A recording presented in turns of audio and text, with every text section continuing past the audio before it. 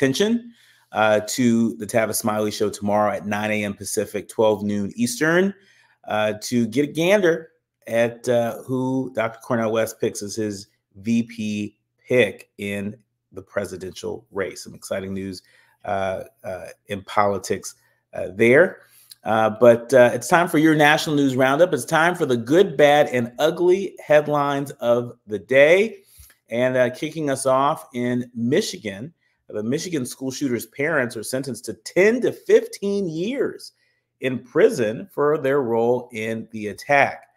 The parents of a Michigan school shooter have each been sentenced to between 10 and 15 years in prison for their role in an attack that killed 4 students in 2021, and in a case that has broken new ground as the U.S. seeks to tackle its years-long epidemic of school shootings.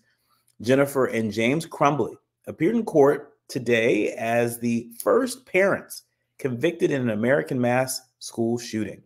During their trials, prosecutors said, quotes, tragically simple actions by both parents could have stopped the catastrophe. The Crumbleys did not know their son, Ethan Crumbley, was planning the shooting at Oxford High School, but prosecutors said the parents failed to safely store a gun and could have prevented the shooting by removing the 15-year-old from school when confronted with a dark drawing by him that day. Ethan, now 17, pleaded guilty and is serving a life prison sentence. From Michigan to Capitol Hill, where under threat from Marjorie Taylor Greene, would Mike Johnson need Democrats to save his job? USA Today is reporting that House Speaker Mike Johnson rode to power on the wings of the ultra-right coalition in the Republican Party, but now things have changed. Now he faces a revolt from one of the most conservative members of his caucus, and the very thing that made him vulnerable, a willingness to work with Democrats on spending legislation, could be what saves him. When the House of Representatives returns from a 2-week recess today, Johnson will face a move to oust him by one of the same staunchly conservative lawmakers who embraced him just months ago. Right-wing firebrand Representative Marjorie Taylor Greene, a Republican of Georgia, took the very first step in trying to remove Johnson from his job last month. She filed what's known as a motion to vacate, which would forcibly eject Johnson from the speakership shortly before lawmakers left Washington for recess last month. Greene did not try to force a vote on the floor. Instead, she left it as a warning for the speaker. And so, Greene's grievances with Johnson escalated after the House passed a $1.2 trillion bill to fund the government long term.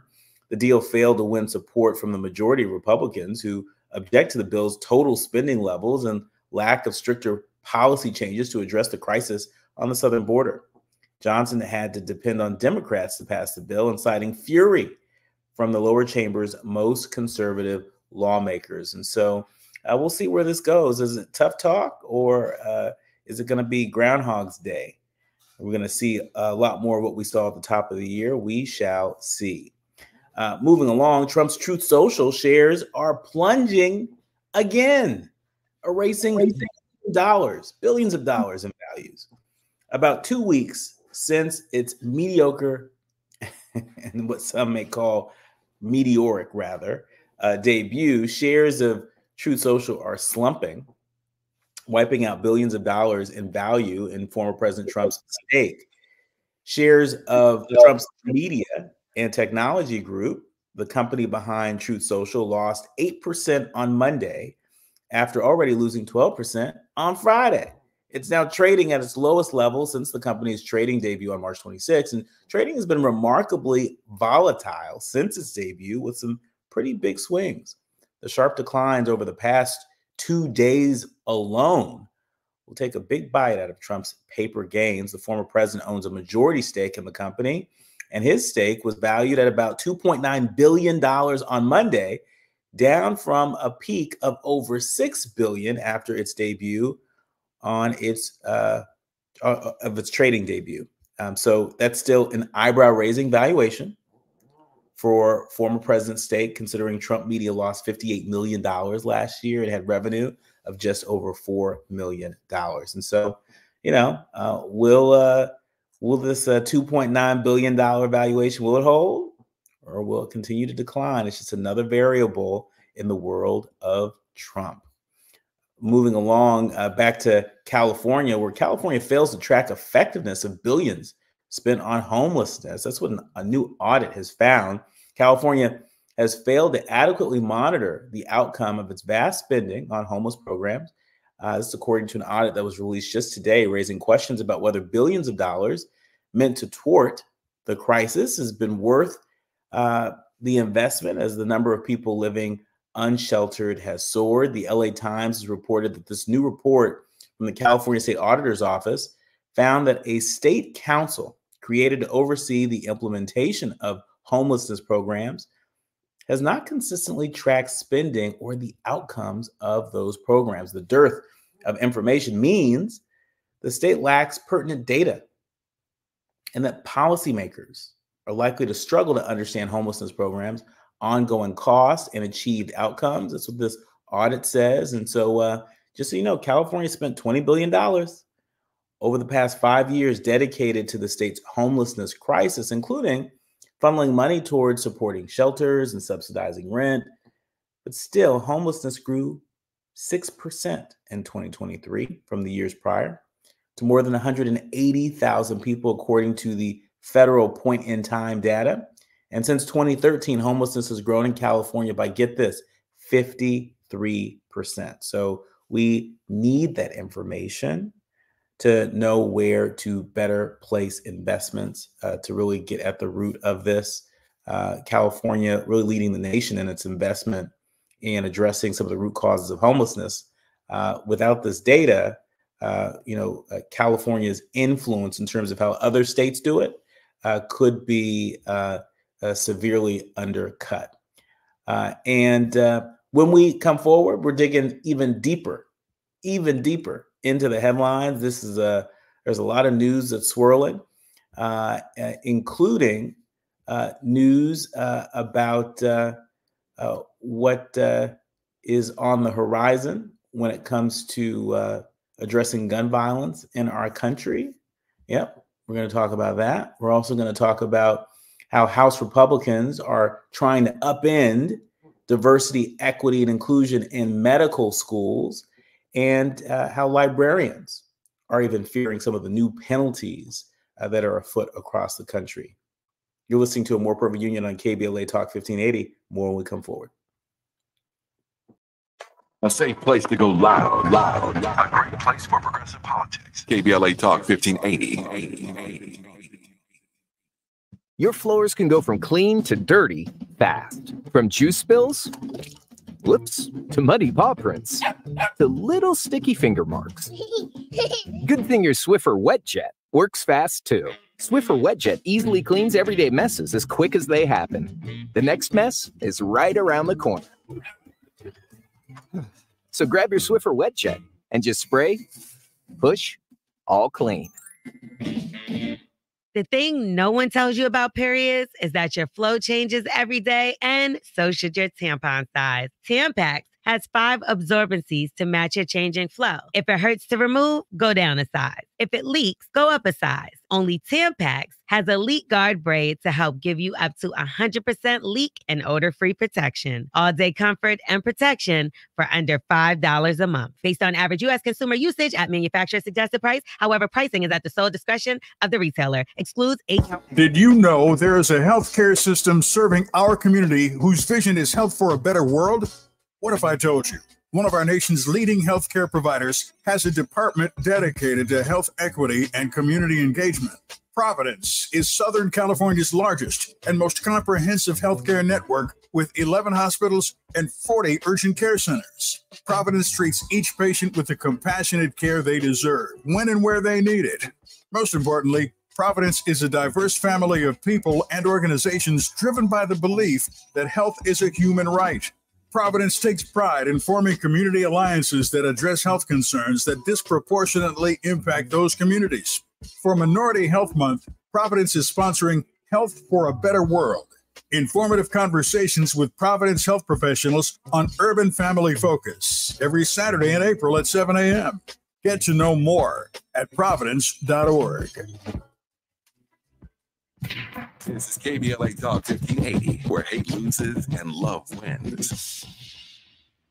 More Perfect Union on KBLA Talk 1580. I'm Dr. Nii-Quartelai Quartey, and I hope everybody is really basking in the afterglow of yesterday. What a wonder it was to look up, and what a wonder it will be soon to look down after the solar eclipse. You know what's about to emerge? A whole lot of cicadas. Yeah, USA Today is reporting that after millions of Americans on the path of totality look up for the solar eclipse just yesterday, prepare to look down. A rare double brood of cicadas is set to emerge in a few weeks. Two different groups, or what they call broods of cicadas, will emerge across multiple states this year, and the first such emergence in 221 years. Yeah, the 13-year brood will emerge in 14 states across the Southeast and Midwest, and 17-year broods will emerge in 5 Midwestern states around the same time. This is according to the website Cicada Mania. And like the next solar eclipse, which isn't expected to be seen in the contiguous United States until 2044, the next double emergence of these broods won't happen again for a while. The next predicted is 2245. Can you imagine that? 2245? I can't imagine 2245. Y'all know, I'll be here with you in spirit. 2245. That is a whole nother world. My goodness. And so I remember one year when they were here in Washington, D.C., and it's a very unusual experience. All these cicadas chirping. It is something else. The brood last emerged in 2011, and they have a 13-year life cycle. And so get ready. That's a whole lot of cicadas that we're going to see and hear, everywhere. And so my heart be still. Moving along, we've talked a lot about this war against diversity, equity, and inclusion, and we'll continue to talk about it because the war against diversity, equity, and inclusion is really a war against racial justice.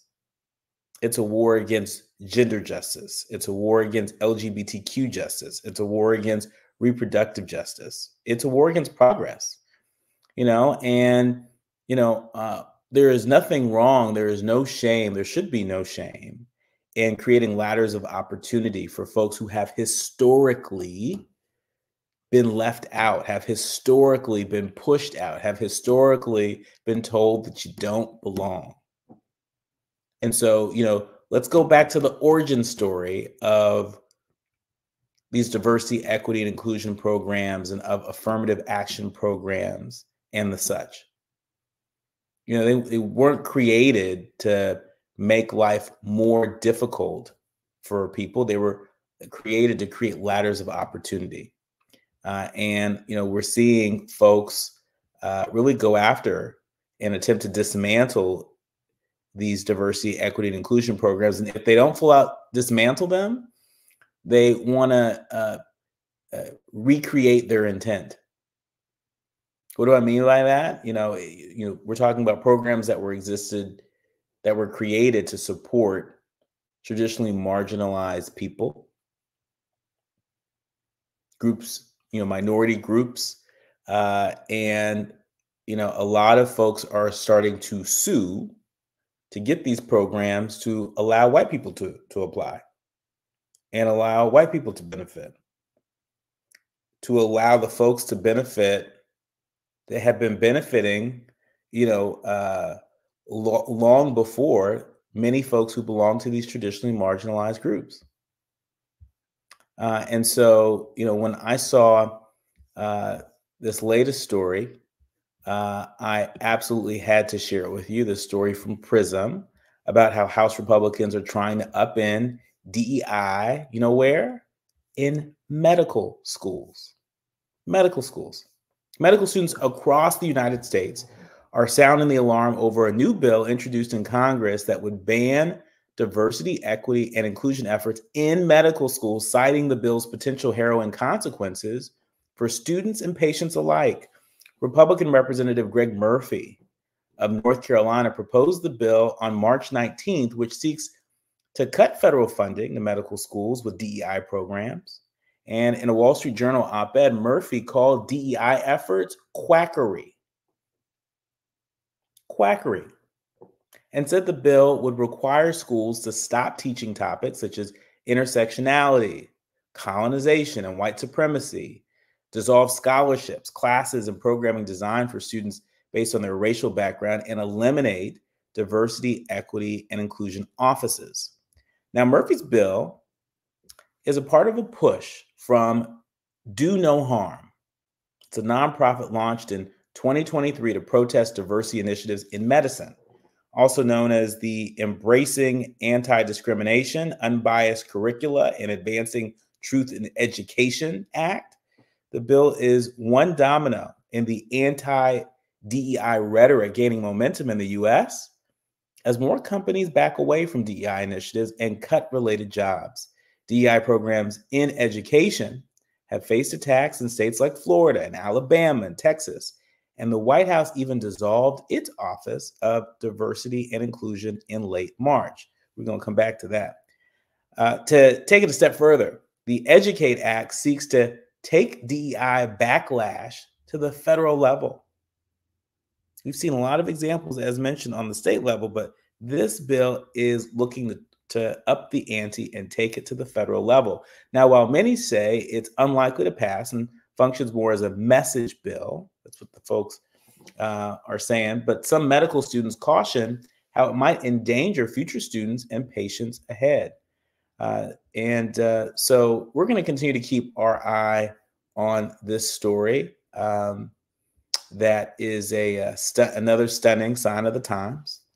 And we know sometimes these message bills in Congress that may not have a chance of passing and being signed into law, sometimes they serve as a model bill for folks to take and run with on the state level. And so it's just astonishing to me that, given that the darkest days of the pandemic are not that far behind us, and we saw what difference Black doctors and nurses, Latino doctors and nurses, Asian doctors and nurses, what difference these minority doctors made in the fight against COVID.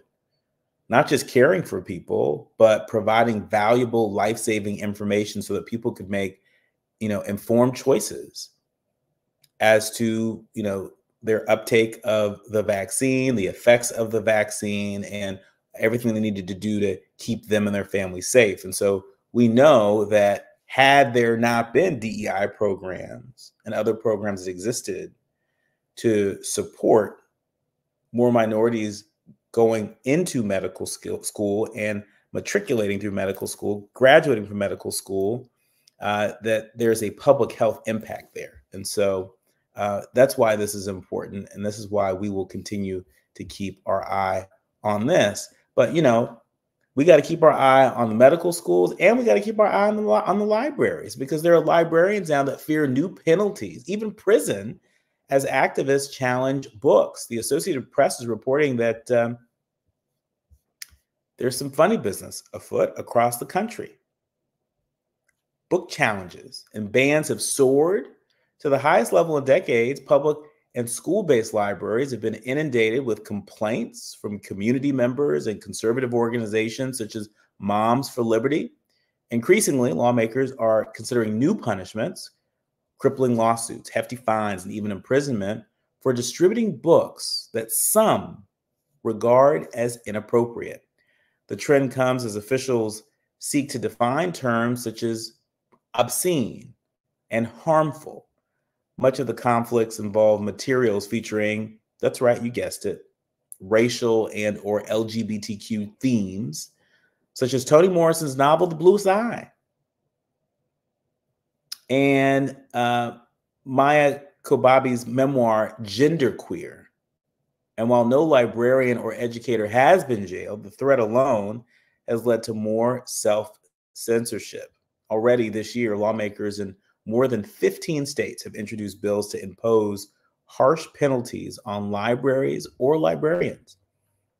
For example, Utah enacted legislation in March that empowers the state attorney general to enforce a new system of challenging and removing, quote, sensitive books from school settings.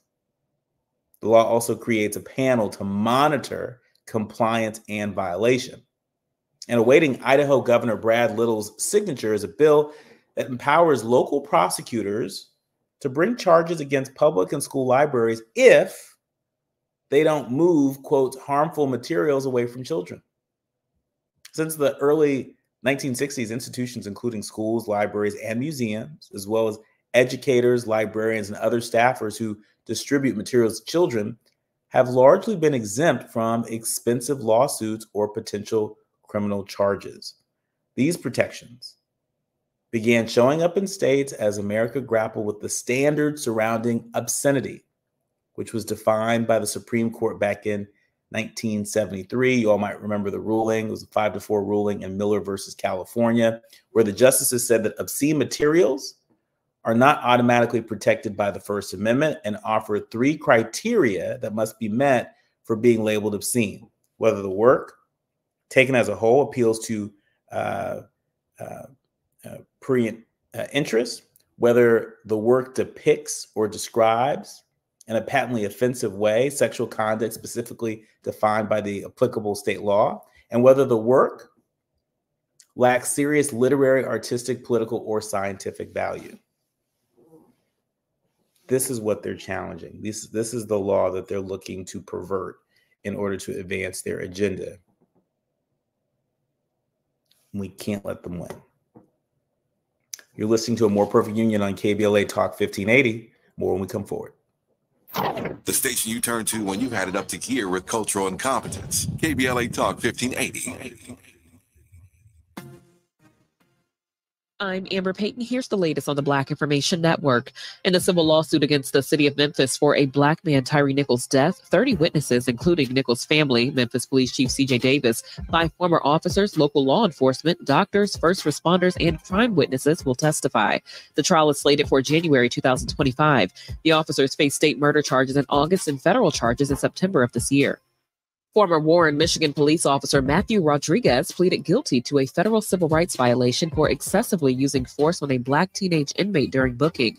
Rodriguez punched the victim repeatedly even after he was knocked down, despite the teen not physically resisting or posing an immediate threat. Rodriguez faces sentencing in August with a maximum sentence of 10 years in prison. That's the latest. I'm Amber Payton on your home for 24/7 News, the Black Information Network, and BINnews.com.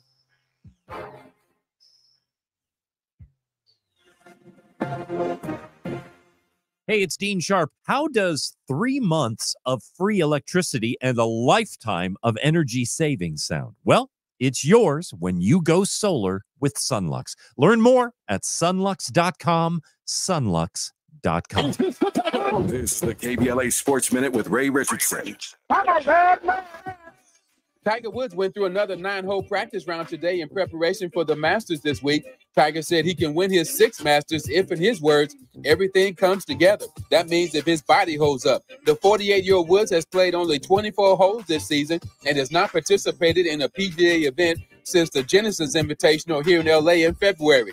Tiger is planning to tee off in the first round of the Masters on Thursday. Injuries, surgeries, and a near-fatal car accident have slowed Tiger's career, but he is still trying to be competitive. Tiger's last Masters title came in 2019. He made the cut last year, but had to withdraw in the 3rd round because of pain in his right foot. Kawhi Leonard will miss his 5th straight game tonight in Phoenix. The Clipper star still has soreness in his right knee. No debates, no speculation, just the info you need. That's your KBLA Sports Minute. I'm Ray Richardson. More news, opinions, and conversation when we come forward on KBLA Talk 1580.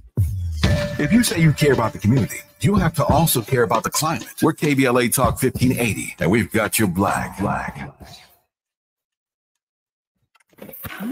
We've got a lot to talk about. Hi, I'm Zoe Williams, aka the Voice of Reason, encouraging you to join me weekdays from 7 to 9 p.m. for the world's most intriguing relationship radio roundtable. Every night, I facilitate and encourage our loyal listeners to participate in the most engaging relationship discussions you'll hear anywhere.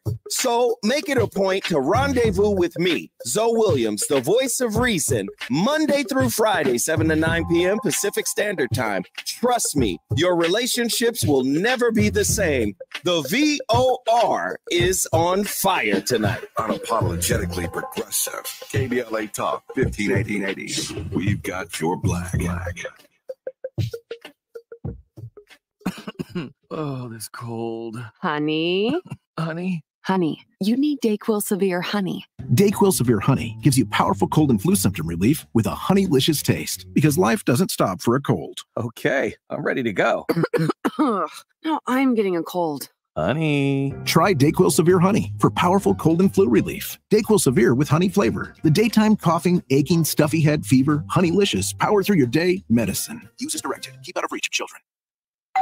Pizza's here. Oh, great. I'd love some, but I'm worried about my stomach issues. If you're worried about having diarrhea, gas, bloating, stomach pain, or loose, oily stools, it may not just be stomach issues. It could be a condition called exocrine pancreatic insufficiency, or EPI. With EPI, the pancreas doesn't release enough enzymes to break down food, but EPI is manageable. Use the symptom checker on identifyepi.com and talk to your doctor. That's identifyepi.com. Sponsored by AbbVie. Find a righteous rage and don't be afraid to say what you see. We're KBLA Talk 1580. KBLA Talk 1580. I'm Dr. Nii-Quartelai Quartey, and we're digging deeper into the headlines. Just a friendly reminder that tomorrow on the Tavis Smiley Show, Dr. Cornel West will be joining him exclusively to unveil his VP running mate. So be sure to check that out at 9 a.m. Pacific time. That's 12 noon Eastern time, to see who Dr. West picks to join him on the campaign trail as he advances his bid to run for president. And so we'll all be tuned in listening to that. But that's not the only campaign news that is catching people's attention. New voting laws in swing states could shape the 2024 election. The Washington Post is reporting that voting in Michigan will be easier for many people this fall than it was 4 years ago. There will be 9 days of early voting. All mail ballots will have prepaid return postage, and every community will have at least one drop box for absentee ballots because of a measure adopted by voters with the support of the state's top Democrats. Now, those casting ballots in North Carolina, where Republicans enjoy a veto-proof legislative majority, will see dramatic changes in the opposite direction. For the first time in a presidential election, voters there will have to show an ID, and more votes are expected to be thrown out because of new absentee ballot return deadline. And courts will soon decide whether to allow a law to go into effect that would reshape the state's election boards and could result in fewer early voting sites. Now, the two states, Michigan and North Carolina, they illustrate how much voting has changed since the last presidential election. But whether Americans will have an easier or harder time casting ballots than they did in 2020 will depend on where they live. Often, whether Democrats or Republicans have been in charge. States across the partisan spectrum abruptly changed their voting policies in 2020. Y'all remember this? To provide options at the height of the COVID pandemic. Many eased the criteria for voting by mail, and some sent absentee ballots or ballot applications to all voters. Election officials installed ballot drop boxes. Remember those? That were set up curbside. They also set up curbside voting programs, and in some cases extended the deadline for returning absentee ballots. Former President Donald Trump has baselessly accused Democrats of using the loosened rules to rig the 2020 vote, turning election policy into the object of hyperpolarized disagreement, particularly in swing states, where Republicans have generally pushed for tighter laws, such as voter ID requirements and limits on mail-in voting in the name of election integrity. Imagine that. Democrats have advocated eliminating barriers that could suppress voter participation, including by making rules for registering to vote and casting ballots more flexible. And so this is also just another variable in this high stakes election. While folks are sort of kicking the tires on their candidate of choice or potential candidate of choice, you got these new voting laws, particularly in swing states, that could make it easier or harder depending on where you live. And so, we are all about, looking at the world through our asset lenses, not our deficit lenses. And so we want to empower people here. And so how can you sort of tamp down some of the anxiety that this news might be inducing? Well, check your voter registration. Go to iwillvote.com. And it's nonpartisan, and it will tell you everything you need to know, everything you're going to need in order to cast your vote. So whether you vote by mail or you vote in person, all the information is there no matter where you live. Go to iwillvote.com, and you can get all the information that you need. And just how we plan for vacations and we plan for, all the other activities that we want to engage in throughout the year. It's never too late to plan, to develop your plan for how you're going to vote, and how your family is going to vote, and pass it on, because, your vote is your voice. Your vote is your voice. And we are all about amplifying, the voices of our fellow Americans on this program. And so this isn't the last you'll be hearing from us on this, but take it serious. Take it seriously. Take it seriously. Take it seriously. Moving along, NBC News reporting that the Arizona Supreme Court has ruled that a near total abortion ban from 1864 is enforceable. Can't make this stuff up. The Arizona Supreme Court ruled today that a 160-year-old near total abortion ban still on the books in the state is enforceable, a bombshell decision that adds the state to the growing list of places where abortion care is effectively banned. Now, in just a moment, I'm going to play you a little clip of Senator Kelly from Arizona responding to this ruling on Capitol Hill. But let me first just tell you that this ruling allows an 1864 law in Arizona to stand that made abortion a felony punishable by 2 to 5 years in prison for anyone who performs one or helps a woman obtain one. The law, which was codified in 1901 and again in 1913, outlaws abortion from the moment of conception, but includes an exception to save the woman's life. The Civil War era law, enacted a half century before Arizona even gained statehood, was never repealed. And an appellate court ruled last year that it could remain on the books as long as it was, quote, harmonized with a 2022 law, leading to substantial confusion in Arizona regarding exactly when during a pregnancy abortion was outlawed. Take a listen to what Senator Kelly had to say on Capitol Hill today about this bombshell ruling.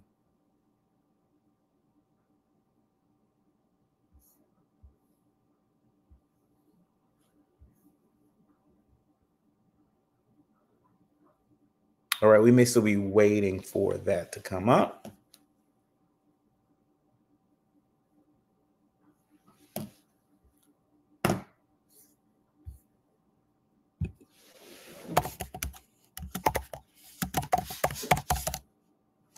Hey, before I talk about, I want to say a few words about the disastrous decision by the Arizona Supreme Court today to reinstate a total ban on abortion from a law that was passed in 1864, before Arizona was a state, actually 48 years before Arizona became a state.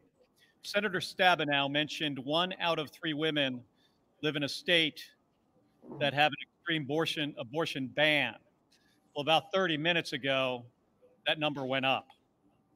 This is going to criminalize doctors for doing their jobs, and it's going to have a devastating effect on the health and freedom of women in Arizona.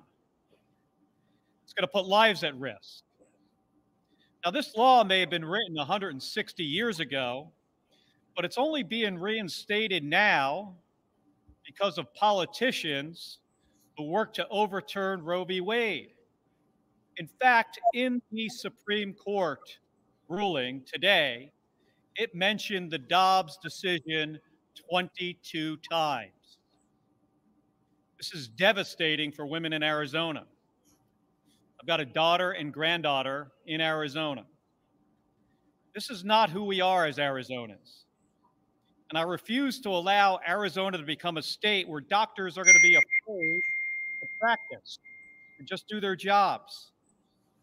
Women deserve the right to make these decisions on their own, not politicians in Washington making them for them. So I'm going to continue to work to fix this. But I've got to, stress that this is a really sad day for the state of Arizona.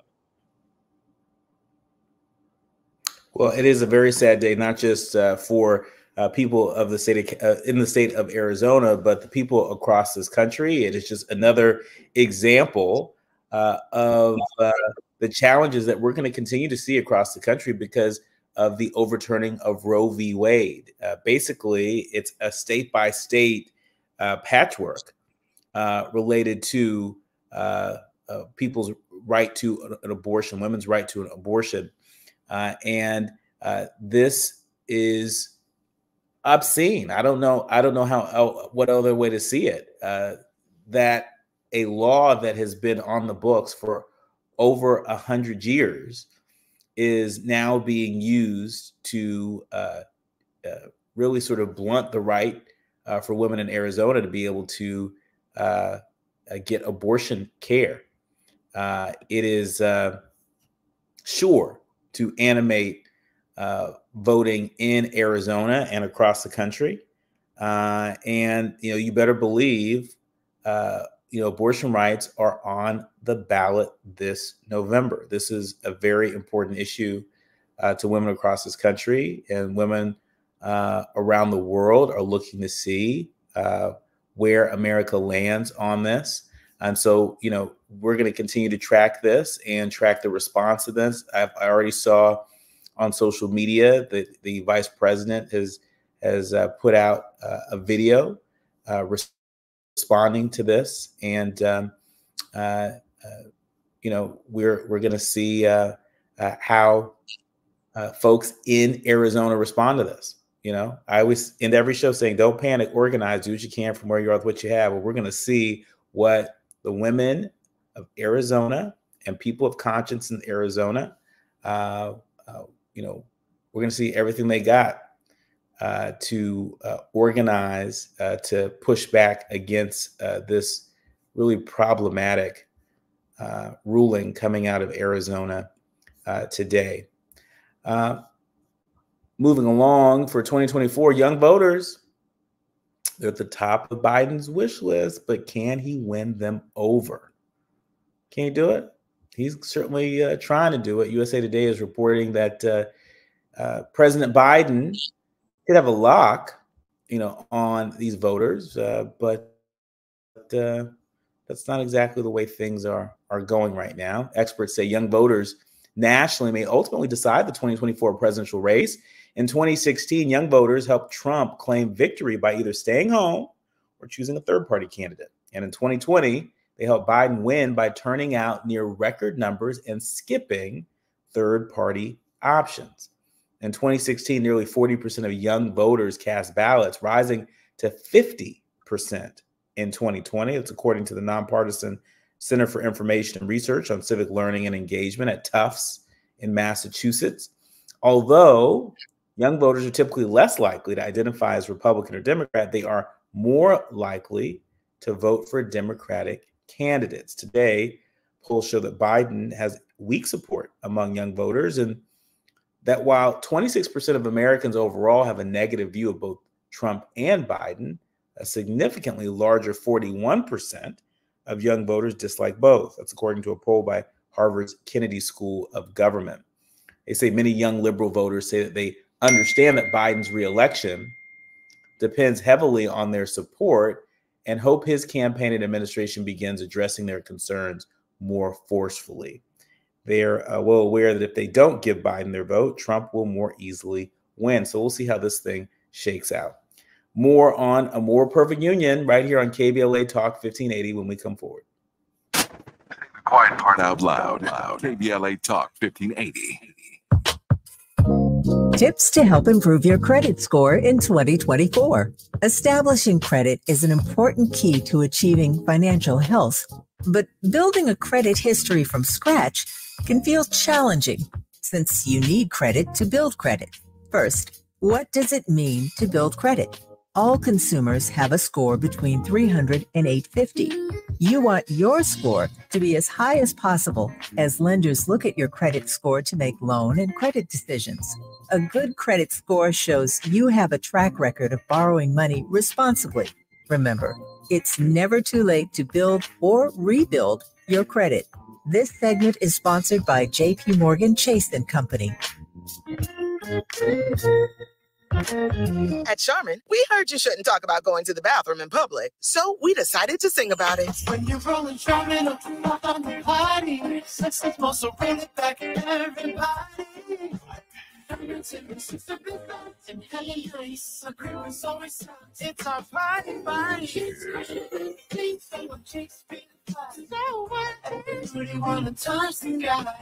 Charmin Ultra Soft is irresistibly soft and more absorbent, so you can use less. Enjoy the go with Charmin. Thanks for calling Discover. This is Gabby. Hey, Gabby. It's Jennifer Coolidge. Hi. I'm so glad I reached you at 2 a.m. Oh, of course. Anyone with a Discover card can call and talk to a real person 24/7. Now, how can I help? Yeah, I used my Discover card to buy these yellow pleather pajamas, and I'm just not sure I'm pulling them off. 24/7 U.S.-based customer service. It pays to Discover. Limitations apply. Learn more at discover.com/creditcard. We're not for everybody, but we're for everybody. You're listening to KBLA Talk 1580. KBLA Talk 1580. I'm Dr. Nii-Quartelai Quartey. And right before we went on air, the New York Times reported that a woman was sentenced to a month in prison over theft of Ashley Biden's diary. A federal judge in Manhattan sentenced a Florida woman on Tuesday, that's today, to 1 month behind bars, just 1 month, for her role in a brazen scheme to steal the diary of President Biden's daughter and sell it to a right-wing group in the hope of disrupting the 2020 election. The conduct of the woman, Amy Harris, quote, was despicable and consequently very serious. That's what Judge Laura Taylor Swain of the Federal District Court of the Southern District of New York said before handing down a punishment. Ms. Harris, 41, tested the patience of prosecutors and the judge overseeing the case, missing repeated sentencing dates and jeopardizing what otherwise appeared to be a likely path to probation. In August 2022, she pleaded guilty to conspiring to transport the stolen diary to New York, where she met with employees of the group Project Veritas and sold it for $40,000 just weeks before the election. The judge also sentenced her to 3 years probation along with 3 months of home confinement and ordered her to pay back the money that she earned from the sale. The sentencing of Ms. Harris reflects the seriousness of the government's effort to deter people from interfering in elections. That includes former President Donald J. Trump, who is awaiting federal trial in Washington on charges of trying to subvert the outcome of the 2020 race. I don't know about you, but I feel like this is a light sentence. I feel like that's a slap on the wrist. I mean, you stole the diary of the daughter of the President of the United States. You sold it for $40,000 in an attempt to subvert our election. What? You know, at some point, you know, folks have got to ask themselves, all these efforts to subvert the election. You got, you know, folks traveling here to the Capitol on January 6th to disrupt a democratic process. You have, you know, folks sending fake electors, organizing fake electors to be a part of that process from different parts of the country. There were efforts afoot to kidnap a sitting governor in Michigan. You know, efforts, afoot to potentially hang the Vice President of the United States, Mike Pence. Folks lurking through the halls of the Capitol looking for then Speaker Nancy Pelosi. And now here you have, you know, someone who is, you know, found guilty and pleaded guilty to a scheme to steal the diary of President Biden's daughter and sell it to a right-wing group in hopes of disrupting the 2020 election. How much more evidence do we need? And why are these sentences so light? Just saying. The quiet part out loud. You're listening to A More Perfect Union on KBLA Talk 1580. More when we come forward. KBLA Talk 1580 is an intervention. When we come forward, includes you. KBLA Talk 1580, turning pain into power. KBLA Talk 1580. KBLA reminds you that when we fight, we win, and we don't back down. LA Community Action Network, or LA CAN, was formed in 1999 when 25 residents of downtown LA came together and acknowledged the problems that existed in their community and made a commitment to do something about those problems, to stand together, organize, and become a force in the community that demands change. Civil rights and preventing the criminalization of poverty are their core projects. In addition, they take on women's rights, the human right to housing, and healthy food access. LA CAN also has projects focused on economic development, civic participation, voter engagement, and community media. While downtown LA remains their home base, with a particular emphasis on the Skid Row community, in 2007, they expanded their housing and healthy food access work into South Central Los Angeles. LA CAN believes that power for low-income people and people of color is achieved through a large, active, and well-informed member base that utilizes a multitude of methods to advance their messages and goals. If you'd like to join the Los Angeles Community Action Network and organize people to fight back against oppression, please visit cangress.org. That's cangress.org. This is a community call to action from KBLA Talk 1580. KBLA Talk 1580. Eggs are a staple in our diets, and there's only one egg with more delicious farm fresh taste plus superior nutrition. Eggland's Best. With more vitamins, including 6 times more vitamin D and 10 times more vitamin E, plus 25% less saturated fat than ordinary eggs.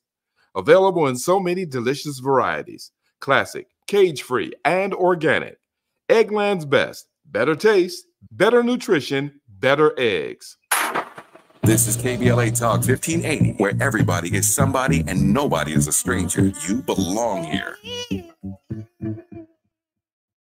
To A More Perfect Union on KBLA Talk 1580. Let me finish with this. The increasingly authoritarian, curious Republican Party. You just heard me, lay out just a number of cases that have been before the courts around mostly Republicans, mostly conservatives, mostly people on the far right that were doing various things to subvert our democratic process.